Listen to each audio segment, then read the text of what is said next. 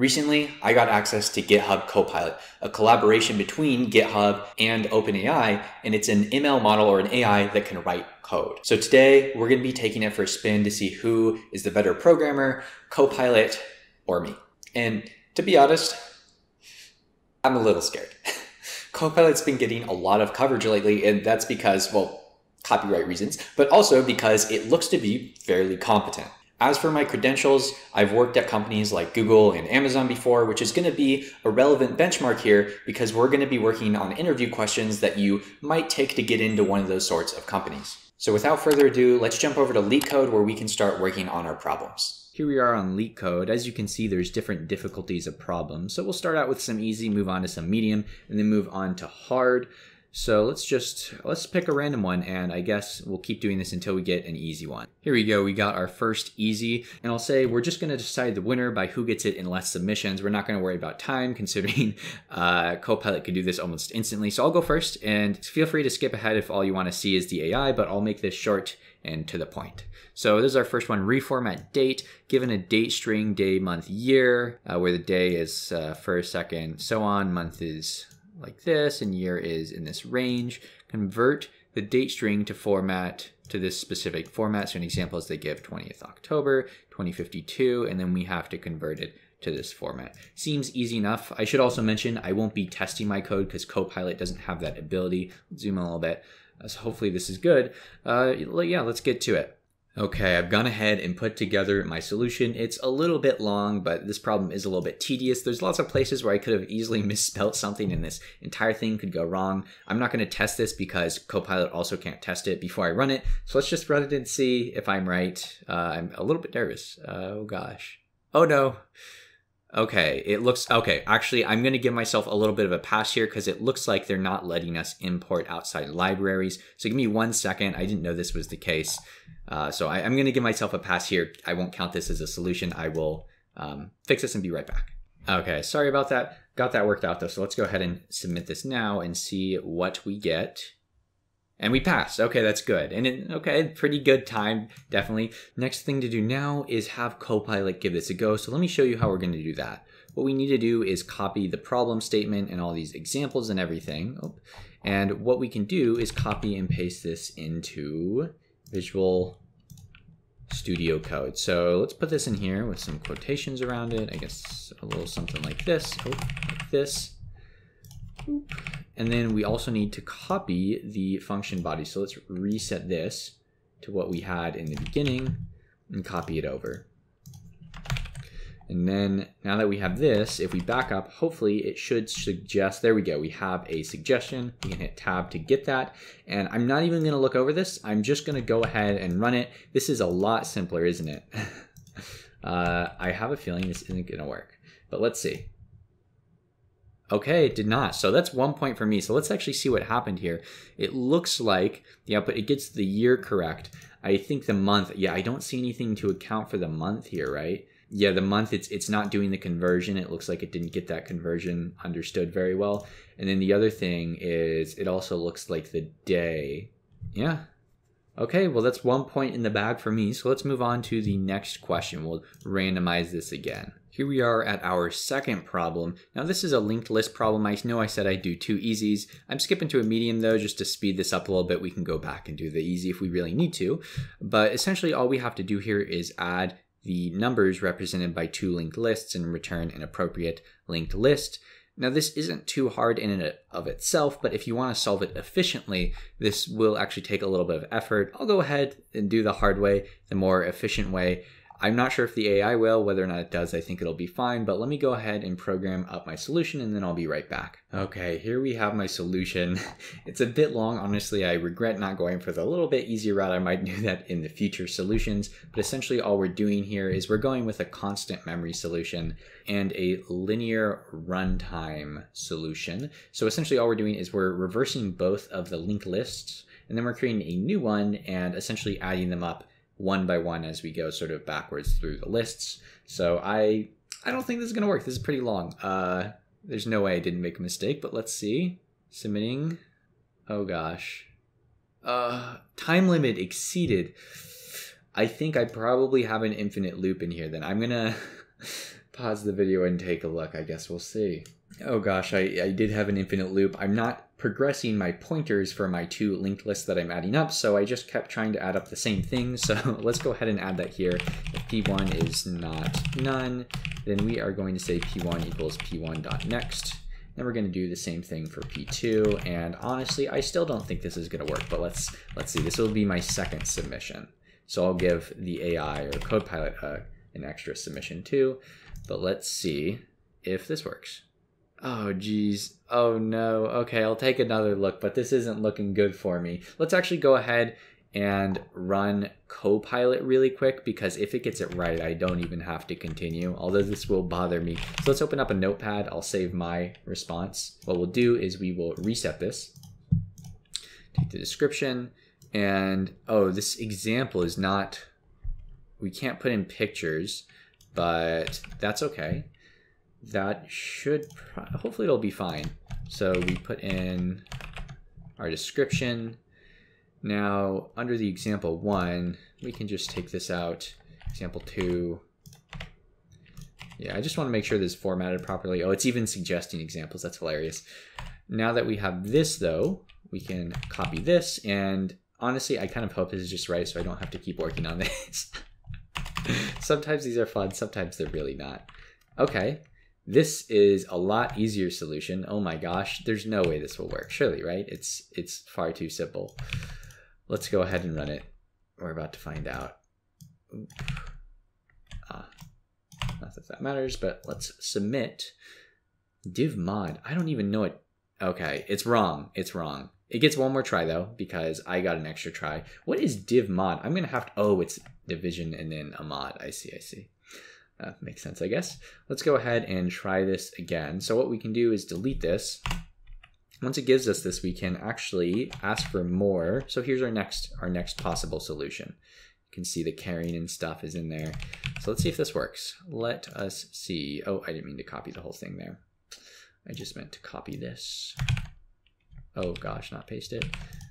Maybe this will work. Who knows? Who knows? Submit this. Oh gosh, though, I guess the suffering continues. Neither of us are getting this one right. So I'll go back. I will go back to my solution, and we'll see how this goes. I'll be back when I finish my next submission. Okay, I think I found the issue. If we look at the problem before, what you'll notice is that my solution outputted 7, and what I think was happening was if we go up here, I was actually forgetting to reset my linked list pointer on the final node. So I was reversing these except for the last one. So it was just a 3 and a 4 is essentially what I was getting, and I was adding those, which gave me 7. So I think that's what's happening. Easy solution. We just add this. Hopefully, I also did find a little typo down here, so that was a nice catch. Let's see if it works this time. Oh, thank God, finally. Oh my gosh. Not very fast and bad on, wow, this was just a bad solution overall. Oh well, I definitely made this more complicated than I needed to, but let's give the AI one more go, as we should. So open up Visual Studio Code and see what it suggests. So this is, I think, the same as the original thing it suggested, right? So we go 1 forward, 2 forward. This is its last chance. I have a feeling it's not going to get this one either, but we'll give it a go. We will give it a go and submit. It certainly is a much simpler solution if it works now. Unfortunately not. Unfortunately not. It is a bit off, but it gave it its best. Honestly, I'm a little disappointed. I was hoping it would get some of these. I did a little testing before this, and Copilot was able to get quite a few, so it's just off its game right now. But I'll go ahead and whip up another problem. Okay, I've randomized again to get another problem. I know I keep going back and forth on this. I said we do a medium next, but Copilot has been having some trouble, so I'm going to give it another easy one. And I think this is actually a pretty good problem, because if you read this, what you'll see is that this is actually, it seems fairly simple to me, except for it puts a spin on it in terms of just wording. So it's really going to be up to, like, there's an NLP challenge to understand what the problem's actually asking. But essentially all it is we have a list, an even length list of different integers, and we want to figure out how do they skin it? There's like a girl and she wants to eat candies. She can eat up to she can eat half of the candies. How many different types can she eat? or unique types, and each integer represents a different type of candy. If that doesn't make sense, here's an example, right? There's 1, 1, 2, 2, 3, 3. She can eat 3 of these. So to maximize the amount of different candy she would eat, she would take a 1, a 2, and a 3. So that's 3 unique types or 3 unique different integers. So we'd output a 3. If, for example here though, maybe there was here's a good example. 1, 1, 2, 3. We can only have 2 because that's half of 4. So we could have like 1 and 2, or 2 and 3, or 3 and 1. Anyway, we can only have a maximum of 2 different types. So I will go ahead and write up a solution for this real quick, and then we'll test out Copilot. I've whipped up a quick solution here. All we're essentially doing is putting each of these candy types into a set, and then we're taking the minimum of the length of the set and the total amount of candies we can eat. I think this should solve it. Let's see. It shouldn't be too hard. Surely this isn't the one I'll fail on. Well, I'll be right back, I guess. I've been away from the camera for literally a second, and I realized I forgot to divide this by 2, like an absolute idiot. Stupid mistakes, but this should hopefully fix it. There we go. Oh gosh, I really hope I don't lose on this one of all things. But let's see. So we'll reset this. The AI will get 2 tries. So let's go ahead and copy this. Copy this up. Paste this over here. That's the problem. Now let's copy the function body. Sorry, not body. I keep saying body, don't I? I mean function head. And see what it suggests to us. Okay. Oh my gosh, why didn't I do this? Well, it looks like I think this is gonna work, but let's find out. Will it? Oh, it works. It works, incredible. I don't know why I went through the length of iterating through this. This is a much simpler solution, but essentially the same thing I did. And this is pretty nice. This means it must have actually really understood the problem, unless this happened to be in its training data, because this is not an obvious way to describe a problem talking about Alice and candy. So there we go. 1 point for Copilot. I'll take it. Let's go ahead and move on to a hard problem. And if I win the hard problem, that'll be it. But if Copilot gets it, I keep saying Copilot. If Copilot gets it, then we will have a tiebreaker. But let's go ahead. I'll randomize it until I get a hard problem. I've randomized over to a hard problem. I will say that some of the times these LeetCode hard problems aren't actually that hard, but oh gosh, this one is very hard. I've read over it in advance, and essentially what we need to do is we start with an array of a certain length with a pointer at index 0, and we need to calculate, given a certain amount of steps and an array length, how many different possible ways there are to end up at 0, where all we can do is at each step move 1 position left, 1 position right, or stay in the same spot. So an example of that is if we have 3 steps with an array length of 2, there's 4 possible ways we can do that, right? We can go right, left, and stay. We can stay, then go right, stay, and left, or stay, stay, stay. All of this, no matter what we do, will end up at index 0, and they give a few more examples. This is actually a really hard problem, and to be honest, I've been thinking about it for a while, and I still don't have a solution. So what I'm going to do is I'm going to let Copilot go first on this one, and if it gets it right, I'm just going to give it to it, because I've spent a good amount of time thinking about this, and if I think about it forever, I'm sure I'll come up with some solution, but with the amount of time I've thought of it so far, I don't have anything. You can't brute force this sort of thing, right? Because the branching factor is just too large. As they mentioned here, you have to modulo by, what is this, 1 billion plus 7, because the answers might be too large to return. So let's give this to Copilot and see if it can come up with anything. Honestly, I'm not expecting much. This is, as I mentioned, a pretty hard problem, but you never know. You never know. Let's see what happens. Okay. So it looks like it's using dynamic programming, which is about what I was expecting from this. So that's a good sign, and it's doing the modulo, although, maybe it will work. Not getting my hopes up, but we'll see. Okay, let's not, hopefully, it's a wrong answer. That's unfortunate, but it did use dynamic programming, and I think that's probably the right way to go about this. I'm going to give it a couple more tries. I'll also try after this, but I want to see if it can get it at all. I'm very curious. I'm very curious. So here is another solution. Let's go ahead and try this one.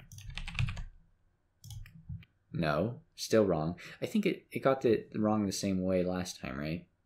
I'm gonna do this a few tries. I'm sure you guys want to see how this works because we haven't gotten to see too much. Let me try pasting it and seeing if it changes. Oh no, something changed. Let's try this. It's just changed like 1 or 2 numbers. No. Oh, this isn't looking good. This isn't looking good, guys. 2, 3. Okay, this is definitely new. This is a lot shorter. How many attempts will it take it to get it right? Or will it just never get it right? That's certainly a possibility. Looks like that might be the case. Come on. I'm believing. I believe. Surely, eventually. Is this just what it had earlier? I think it might be, honestly. It really likes these DP solutions, these dynamic programming solutions. Come on, come on. Oh, okay, well, we're going to give it one more go. On its 6th attempt, if it doesn't get it, I think I'm just going to declare myself the winner, even though I'm not trying to solve this either, because it's already, what is it? It's 2-1 right now. I'm just going to go a few ahead, because I honestly, it's just trying like different variations of the same things, which is honestly kind of hilarious. It's like a... It's like what you do when you have no clue it's broken and you just change things randomly. But yeah, I don't think it's going to get it. That's a shame. That's a shame. I think that is the comparison there then. I don't think it can recover from this. So that's 2-1, a score of 2-1 and my victory. But it did okay. Okay, let's go ahead and try it out on some other problems just in case you all are curious. We'll just choose a random problem because solving 1 out of 3 is honestly not very great. This is another hard problem. Let's go for an easier or medium. I'm not going to solve it this time. I just kind of want to see how it works. Here we go. We have a... Let's try this. I don't know what's going on here. I just want to see if it gets it right. And the reason for this is because I looked at the paper for this and I think they said that this gets it right. It was like 40% of the time on the first try. And if you give it 100 attempts, it gets it right about 70-something% of the time, if I'm remembering the numbers right at least. So I would expect it to get a few more, but then again, this is a very small sample size. So that might be why it's not doing super hot, but it might have gotten unlucky with these questions. So let's see. I'm just going to submit a random few. See how we do. Oh man, it's really not doing too hot, is it? I kind of wanted it to look better for the video, but I'm not going to lie to you guys. So if this is how it does, this is how it does. It's still impressive to be able to get really any of these right. You know, programming's it's a hard thing to do. So if it can get anything right, that's not too bad. Okay, we'll try one more problem. We'll try one more problem and see if it can get it. I'm just gonna, oh, there we go. Rotate list. Okay, rotating lists isn't that hard. So I will say it's at a bit of a disadvantage because it can't see these pictures here. But yeah, not much I can do about that. It doesn't take in pictures. Though that would be an interesting thing to work on in the future, I'm sure. Okay, and paste this in. Let me know what you guys think of this in the comments. It's an interesting thing. I'm sure they'll keep improving on it. If you've been keeping up with the news, I'm sure you've seen that there's all sorts of different like copyright possible issues with this. But I'm curious to see what will come of this. Honestly, even though it's not working super well right now. Oh, there we go. We finally got something that works, and it worked really well, at least. So it does work on more than one problem. That's good to know. Honestly, I might use this in my own coding from now on, even though, as you can see, it doesn't get lots of these right. You know, these are like fairly big problems. I mean, they're small, but in a sense, they're like, you know, they're end-to-end problems. It might be nice to have this to make small utility functions, I feel like, or just print out statements for me a little faster instead of having to write things out manually. I don't know. If I do, maybe I'll let you guys know. Let me know what you think of it in the comments, though. that is going to conclude this video. If you want to see more of this type of stuff, do consider subscribing to the channel. It does mean a lot to me. I would say that I put a lot of time into these videos. This one honestly didn't take too long, maybe an hour and a half to solve some of these problems and get this all prepped. But thank you so much for watching, and I hope to catch you next time.